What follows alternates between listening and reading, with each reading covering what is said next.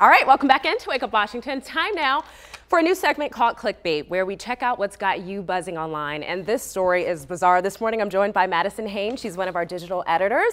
So you are here with the scoop, and I can't believe we're talking about this again. Another person in trouble for licking something that they shouldn't be licking. I mean, this is ridiculous. And this time it was in a doctor's office, right? Honestly, it's disgusting. But before we get into that, I'll give you some background information, okay? It all started when this girl licks Bluebell ice cream in a Walmart. She got caught and is facing up to 20 years in jail for licking ice cream. Then we had a copycat. He licked ice cream, put his finger in it. He was arrested. Ew. Obviously, he didn't get the memo. He did buy the ice cream, but they still arrested him for it.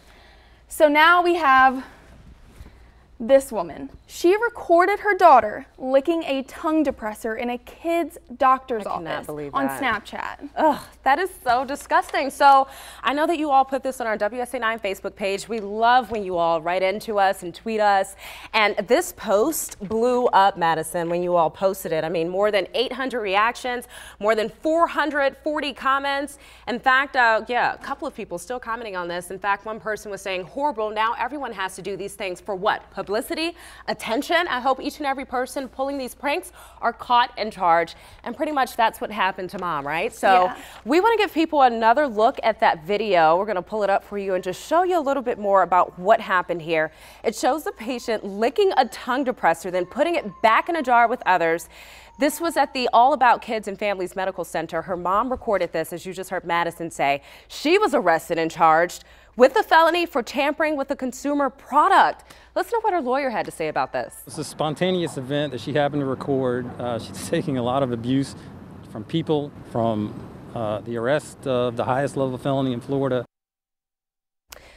All right, so yeah, people on Twitter are speaking out about this, including a reporter from one of our sister stations, and this is what she had to say. She said, stop licking things that are not yours, and I agree completely. And then another Twitter user that goes by Investor Dad basically said, blame the parents. These kids are being recorded by their parents licking things that just aren't theirs.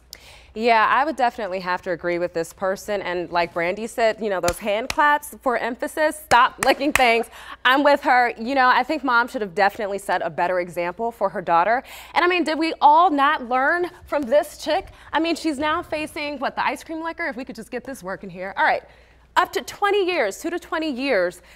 A prison time for licking this thing of ice cream. I think I just would have learned from that in general, but I can't believe people are still doing this. And then a doctor's facility. I already hate doctor's offices. Now I'm worried about people licking stuff in there.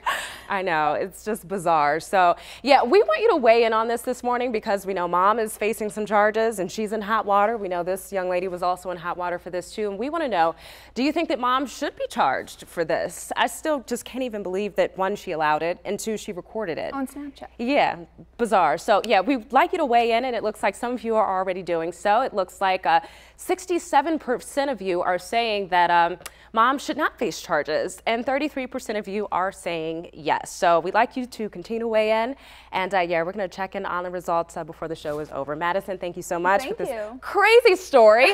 Again, yeah, our clickbait segment, and this is what's going on.